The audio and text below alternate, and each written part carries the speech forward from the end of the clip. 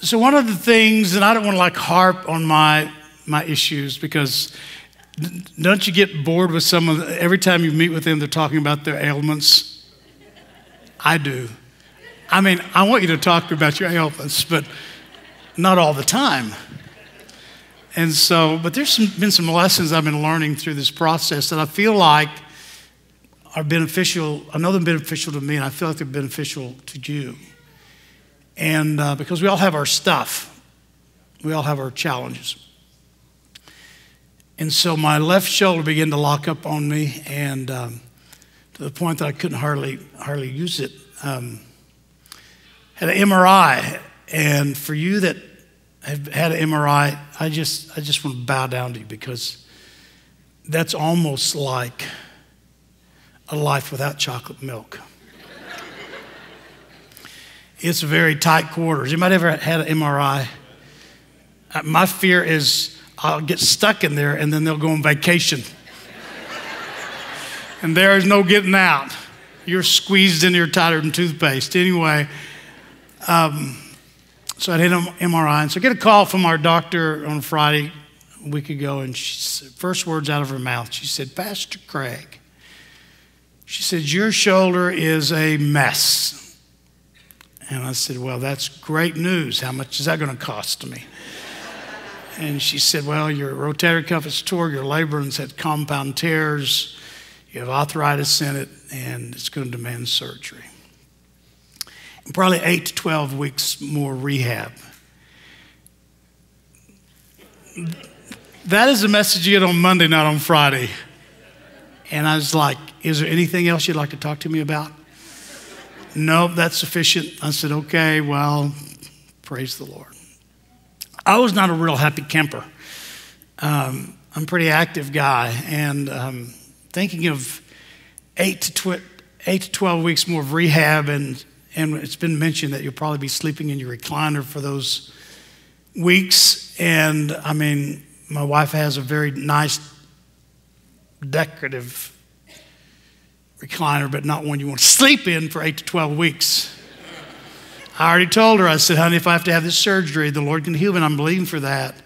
I'm just telling you right now, I'm going to Mathis Brothers, thank you very much, and I'm going to get me the biggest, comfiest, cushiony that I just said, it just wraps itself around me. If she lets me."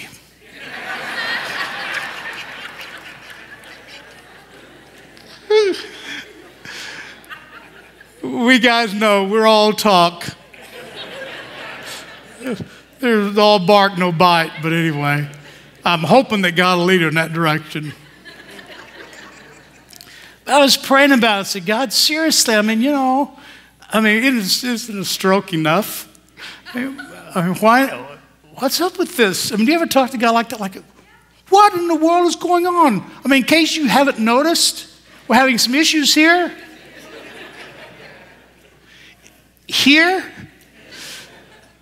And this is what the Holy Spirit whispered to me. And it's amazing. It's amazing how He pulls things from places that you have never thought of, because He's God. He moves in a different realm. This is what He spoke to me in my whining. He said, "Son, you need to fight fire with fire."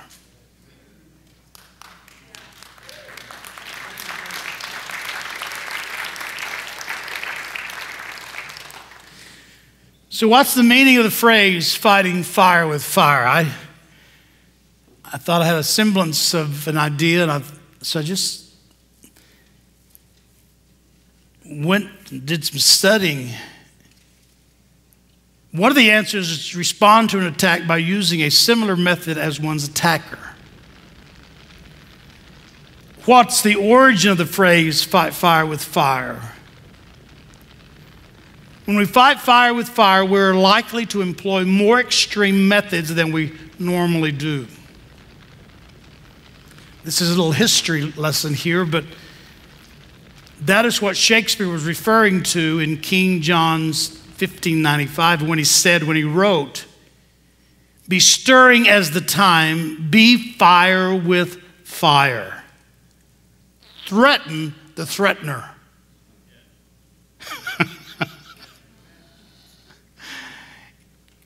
Amen. Get out of your recliner. Stand to your feet. Bow your shoulders. Bow your back. And pull the sword and threaten the threatener. In other words, draw a line in the sand and simply say it ends here and now. Threaten the threatener and outface the brow of the bragging whore. The source of this phrase was actual firefighting that was taken on by U.S. settlers in the 19th century. So fast forward to the 21st century. And we have an in-house expert in regard to fire, Major Mike Jones, is retired. And I've asked Mike to come, and he's gonna share with you in brief what fighting fire with fire really is all about. Practical, technical sense. Would you give this good-looking man a hand? Come on, Mike. Thank you, buddy. Good morning, church. God is good, isn't he? And all the time? All the time. Amen. He said expert, and I was looking to see who was behind me. When Pastor asked me to speak on backfire, I was reminded of when I was about 10 to 11 years old, and I mowed our yard for the first time by myself with no help and no shirt, just shorts and shoes on. And for the next 3 days, mowing in weather like we've had recently, I had a pretty good backfire. Of course, that's not what he asked me to speak about. I remember 16, 17 years old and had a Z28 Camaro 350 automatic in it. You guys know what I'm talking about. And they get a little more air to them when you flip the lid of the breather over and you can see that element. But when they backfire, you have the evidence of the burnt paint on the hood. That's not quite the backfire he asked me to speak about either. But in the fire service, let me say that for those that don't know, there are 3 elements needed for a fire to survive: fuel, oxygen, and heat. Removing any of those or a combination of those 3, and the fuel dies, or the fire dies, it goes out. Ground cover firefighting, or grass fires as most people know them, are much more difficult to fight than a structure fire because you don't have to chase a structure, especially in windy conditions, and they really get out of control, and you've seen that on the news. In ground cover firefighting, a fire break is anything that can be used to obstruct the path, growth, or advancement of a ground cover fire, such as a street, a highway, creek or ravine, a pond or a lake. When there's no natural fire break and one is needed, oftentimes a backfire can be considered and utilized. A backfire is essentially setting a fire intentionally by the firefighters ahead of and in path of an oncoming fire, drawing that line in the sand the pastor was talking about. It's used to consume the fuel of an oncoming fire. Remember one of those 3 elements. When used correctly, it stops a fire in its tracks or confines it, making it much easier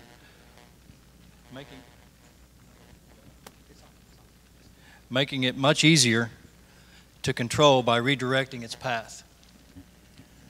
So essentially, when you set a backfire, you're getting ahead of the fire and you're facing it, as Pastor mentioned a few moments ago, head on, drawing that line in the sand, getting rid of the fuel by the backfire that you've set, the controlled burn, and then when the fire gets to you, it has nowhere to go, it's out of fuel.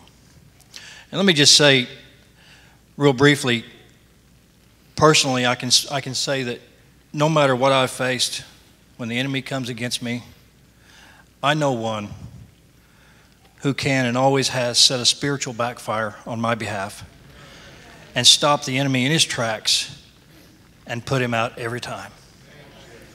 Amen. Thank you, Mike.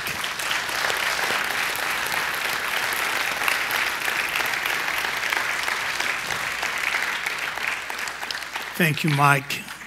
So this is exactly what I feel like the Holy Spirit has said to me concerning my own personal walk and challenges. And I believe that God is saying this to many of you as we go through this message this morning over the next few moments, is we simply need to to stand our ground and not just que sera, sera, and just what will be, will be. As believers, we have great authority in Christ. In believers, God has given us many great promises in the Word of God concerning situations that we face and battles that we fight. And how many know in every situation, every circumstance, that all the weaponry, all the tools, all the resources are there for us to embrace, that we might live in victory. God never intended for us to walk in defeat, but always to walk in victory. Now we understand that in the spiritual realm, fighting fire with fire, we do not arm ourselves. We do not arm ourselves with similar weapons of our adversary. But we as believers, we arm ourselves with the weapons of God. We fight our physical, mental, emotional, financial fires with spiritual fire. And I can guarantee you that there are some fires that are burning, some out of control, even in this building, even by media this morning, that you need God to come to your rescue, and you need to fight that fire with kingdom fire. As David faced a giant named Goliath in his day, he shouted across the valley in 1 Samuel 17, "You come to me with a sword and with a spear and with a javelin, but I come to you in the name of the Lord of hosts, the God of the armies of Israel, whom you have defied.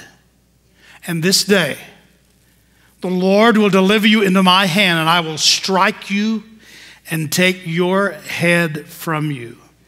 And this day I will give the carcasses of the camp of the Philistines to the birds of the air and the wild beasts of the earth, that all the earth may know that there is a God in Israel." How many believe there's still a God in Israel, and Jehovah is his name?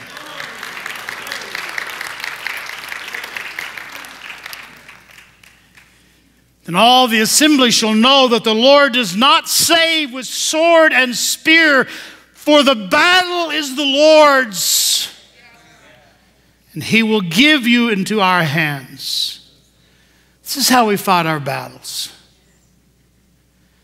This is how we fight fire with fire.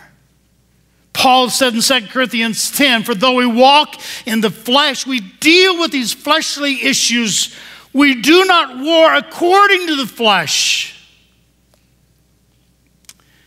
For the weapons of our warfare are not carnal, but they are mighty in God for pulling down strongholds and casting down arguments and every high thing that exalts itself against the knowledge of God, and bringing every thought into captivity to the obedience of Christ." He continues to deal with this issue of fighting fire with fire and the weapons of our warfare in Ephesians chapter 6. "Finally, my brethren, be strong in the Lord and the power of his might. Put on the whole armor of God, that you may be able to stand against the wiles of the devil. For we do not wrestle against flesh and blood, but against principalities and powers and the rulers of the darkness of this age. Therefore, take up the whole armor of God, that you may be able to withstand the evil day, and having done all to stand, stand therefore." So I'm here to declare to all who's listening, who's looking on, I'm standing. I am still standing. When the dust settles, I'm still standing. When Satan has taken his best shot, I'm still standing. I shall still proclaim the word of God. The calling of God is still upon my life. I will not waver. I will not run. I will not retreat, but I will stand my ground in the power of the Spirit and the anointing of God. Because God is my Savior, Satan is defeated, and I am victorious in Jesus' name. Put your hands together and bless his name. We are more than a conqueror through him that loved us. Hallelujah. We refuse to bow. We refuse to bend. We will stand our ground in Christ. Hallelujah. We will fight fire with fire. You know, Satan really did not anticipate the third day. All he counted on was Friday. He was not a very good listener because Jesus was telling all that would listen, they're going to kill me, they're going to take my life on Friday, but just know this one thing. Very early on the third morning, I'm getting up. And I'll have keys of death and hell in my hands, and I will walk in victory and power and salvation and redemption. And Satan, he has the same mind block, brain block today, because what he has meant for evil in my life, in your life, God is going to turn for good. And he's going to regret the day that he tried to move in on our territory, because God is going to give us more grace, and God is going to give us more power, and God is going to give us more revelation and anointing and truth as we declare the living word of God. And he shall build his church, and he shall build it through our hearts and our hands. Amen.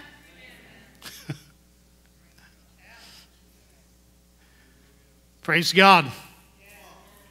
Listen, you don't have to convince me. I'm convinced.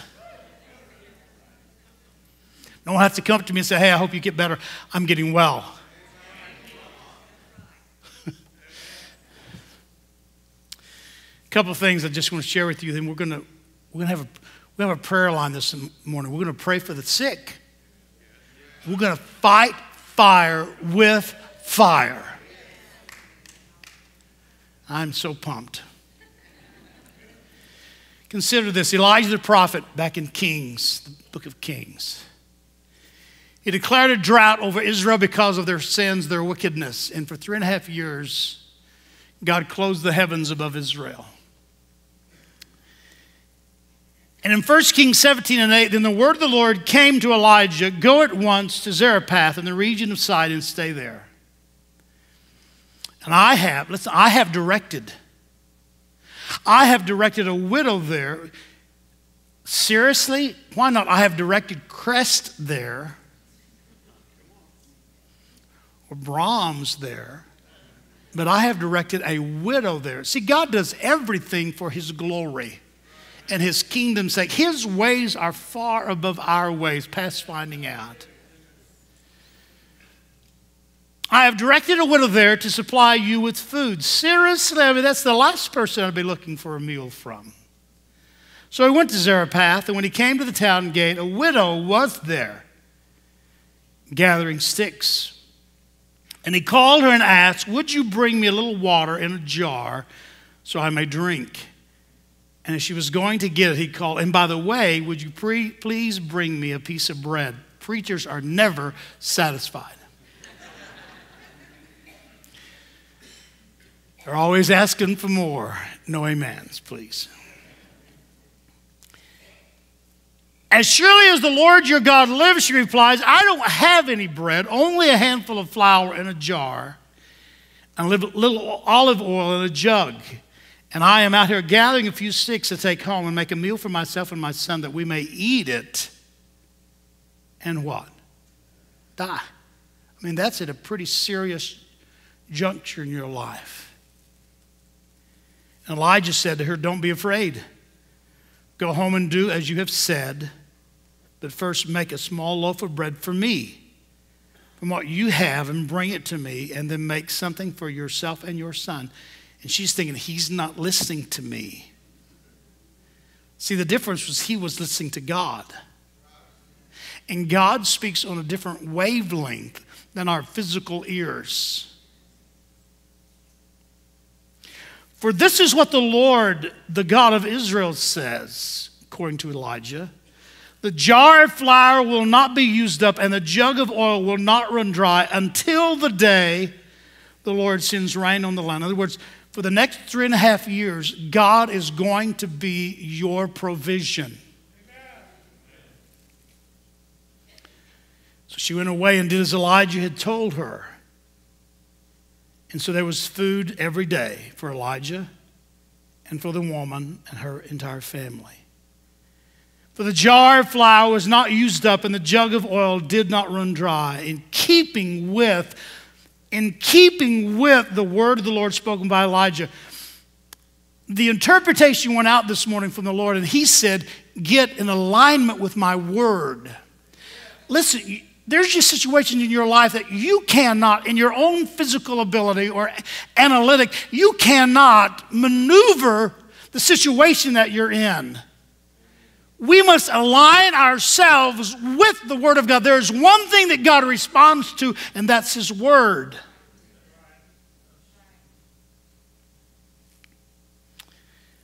That day, this widow was preparing to die, a last supper, so to speak, for her and her son.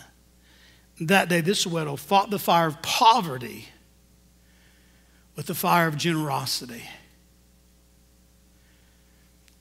Now, somebody needs to hear this morning because God has spoke this into my spirit for this particular moment in time. The only kingdom strategy for increase, listen to me. The only kingdom strategy to increase your harvest is to increase your seed.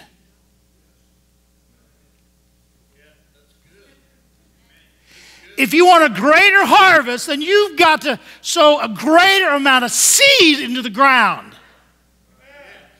And see, the problem with us mentally in our own understanding, in our own intellect, in our own reasoning is when things get tight, we hold on the tighter. And that is totally opposite to what God said needs to happen.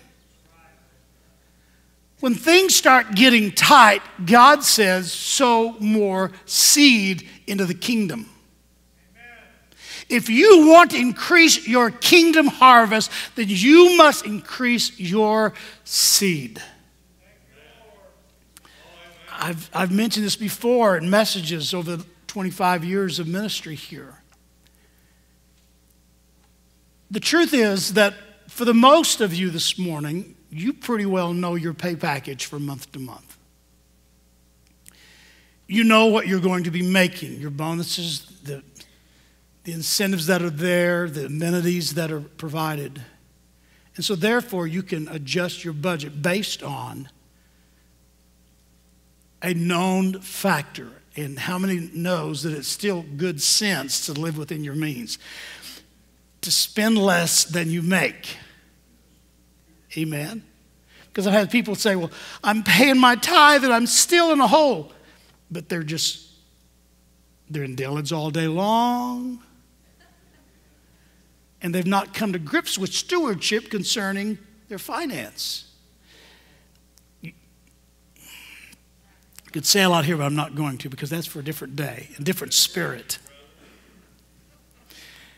Now here at Bethesda, in any church, okay, we have a budget as well, just as you do. We have an electric bill. We have a mortgage payment. We have these items set in stone in regard to what it takes to have the building open for you every Sunday. Now, the challenge for us is that we don't have the guarantee as far as finance every Sunday. Because it is based upon your obedience to the word concerning tithe. So every month it's like, Jesus, Jesus, how I trust you, how I proved you o'er and o'er. And there's times I have prayed for you, not for health or joy, but I pray, God, stir them up to give. You say, well, the church, it has plenty of money. Perfect. In a perfect world, we do. Now, I'm just throwing this out. This is in line with my message. Just our electric bill is $3,000 a month. And we have almost 50,000 square feet under roof here.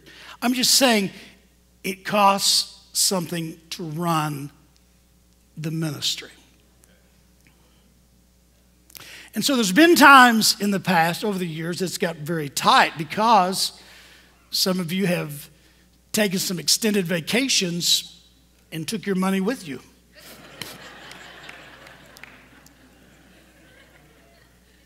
We dread summers.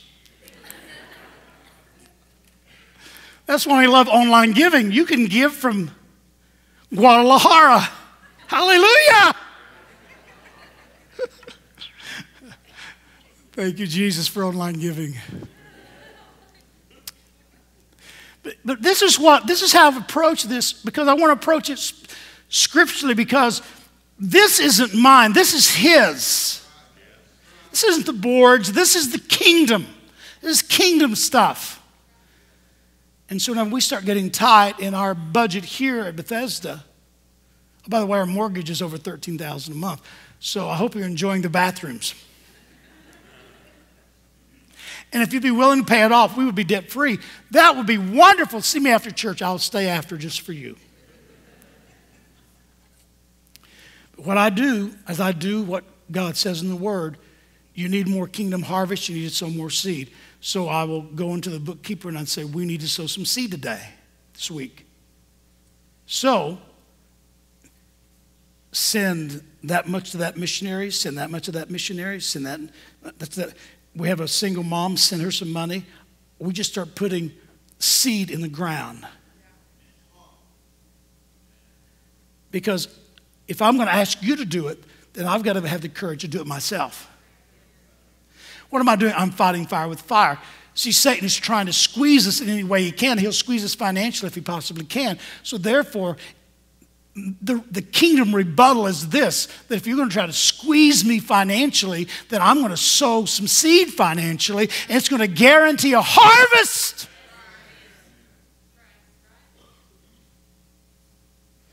It's amazing. It's amazing how that every single time we start throwing seed into the ground,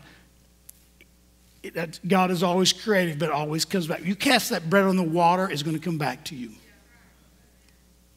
This is good. This is a good word. This is a good word because we all live there. Just a quick example. I'll move on because I'm going to wrap this up in a few minutes. But we have some rental property, and we had a 30-day contract on some rental property.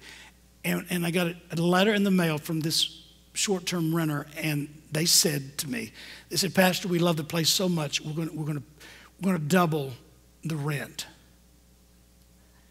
And I kept looking for a PS, like we ran the car through the garage door. Out of nowhere, he just doubled the rent. That's what I said. Praise God. I emailed him back and I said, you didn't have to do this, but praise God. And I just smiled all the way to the bank. What was that about? Seed in the ground. As you give, God said, I'll give back to you. Pressed down, shaken together, running over, shall who? Men give into your bosoms. Fight poverty with the fire of generosity. Give, and will be given to you good measure, pressed down, shaken together, and running over will be put into your bosom. For with the same measure that you use or you give, it will be measured back again to you.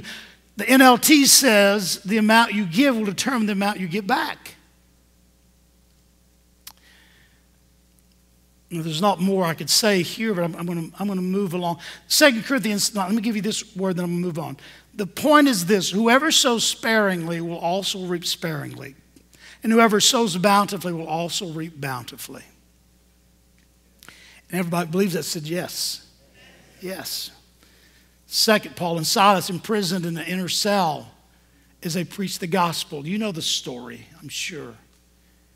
They were preaching, praying, laying hands on the sick, and the Bible says that they were beaten with rods almost to death, cast into an inner prison, locked in chains in this dungeon.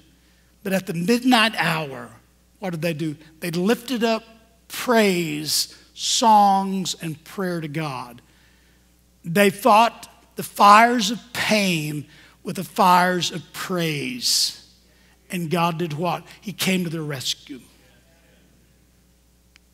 He came to their rescue. So when you're feeling down, you're feeling pain in your body and your heart and your mind, just begin to praise and magnify the Lord. It is amazing how that the pain of your situation will take flight as you begin to lift up and magnify that name that is above every name.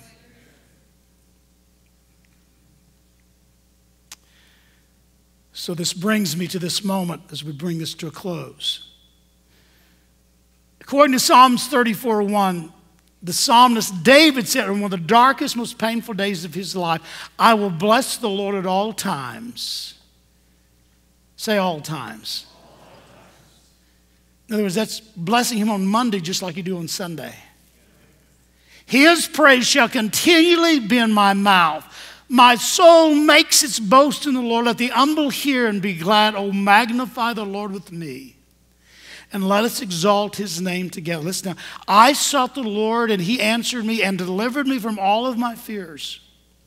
Those who look to him are radiant, and their faces shall never be ashamed. Then he says, this poor man cried, and the Lord heard him and saved him out of all of his trouble. Why? Because the angel of the Lord encamps round about those who fear him and delivers them. So this morning, I have been that poor man crying. I hurt.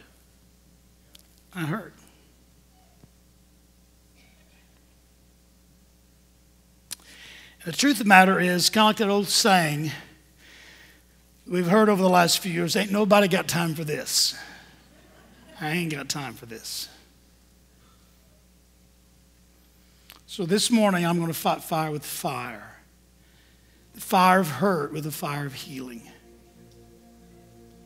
Amen. God said, you're hurting.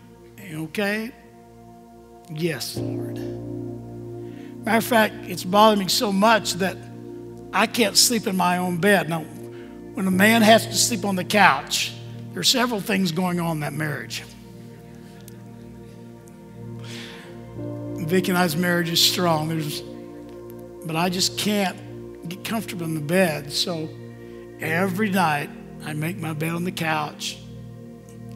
I get my Hillsong instrumental music right beside me. And I'd say from the living room, good night, honey. She says, good night, honey. Kind of like the Waltons. Good night, John boy. Good night, Mary Ellen. I'm tired of the couch. I'm tired of not being able to use this arm. I'm sick and tired of not being able to raise it all the way to him.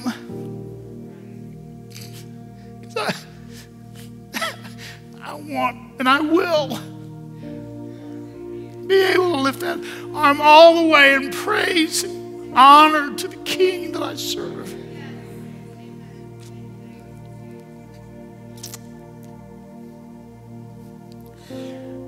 So when the Holy Spirit said to me, well, if you're hurting, you just need to fight fire with fire. You need to have a healing service.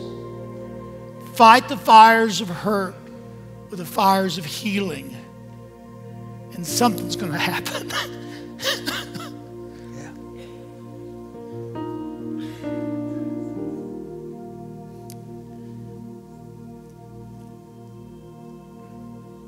Bless the Lord, O my soul, and all that is within me. Bless his holy name. Bless the Lord, O my soul, and forget not all his benefits, who forgives all your iniquities and who heals all your diseases. For the Lord sustains him on his sick bed, and in his illness you shall restore him to full health.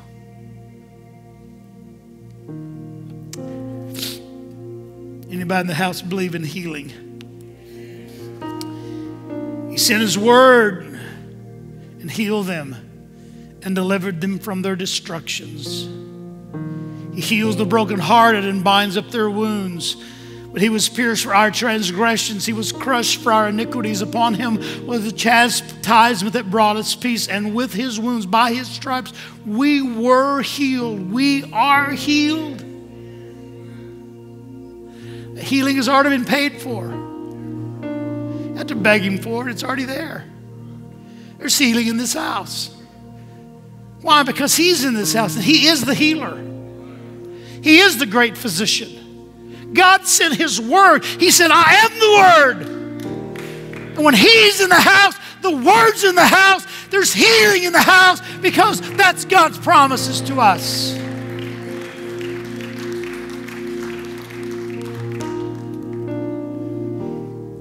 Heal me, O Lord, and I shall be healed. Save me, and I shall be saved, for you are my praise.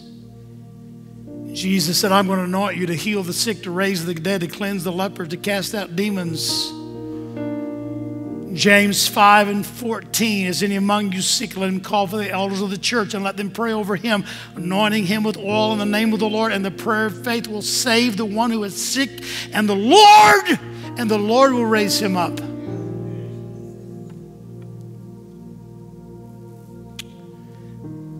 This is how we fight our battles. The fire of hurt, the fire of healing.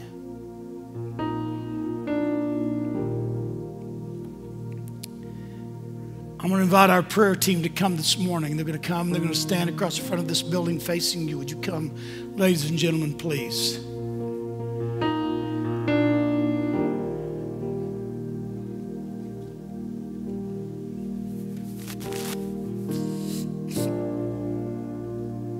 As they come, I want to read 2 more scriptures to you, then we're going to pray for the sick. Philippians 4:7, the ESV version. Rejoice in the Lord always, and again I will say rejoice. Let your reasonableness be known to everyone, for the Lord is at hand.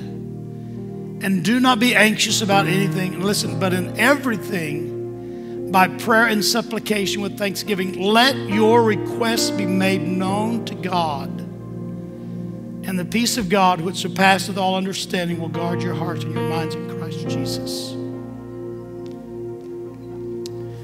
Listen to what the Message says, a very modern day version.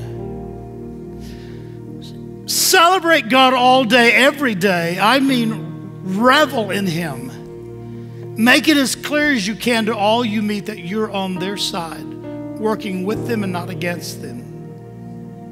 Help them see that the Master is about to arrive. How many is ready for the Master to arrive this morning? I've asked the Lord, you got to walk among us because I can't heal anyone. It's you. You are the healer. The Bible says the power of the Lord was present to heal. I've asked for that power and that anointing to be, and it's here. Let them see that the Master is about to arrive. He could show up at any minute, any moment. So don't fret or worry. Instead of worrying, pray. And let petitions and praises shape your worries into prayers, letting God know your concerns. And before you know it, a sense of God's wholeness and everything coming together for good will come and settle you down. And it's wonderful what happens when Christ displaces worry at the center of your life. Now I want this body to look around and understand why that we need him in the house. Bethesda is a house of mercy. Is a house of healing. That's what God has called us to be. And I'm here this morning because God spoke to me in my hurt, in my pain. And he said, you need to fight fire with fire, son. You need to draw a line in the sand Sunday morning. And you need to lay hands on the people, anointing them with oil, and you need to fight that hurt with healing, the promises of my healing. And as you pray out of your pain, my promises are going to manifest themselves. Amen. So I'm just standing in obedience to God's word. So as the worship team prepares to sing, this is how we fight our battles. I'm going to ask you to come and stand all across the front of this building. Come on, stand in front.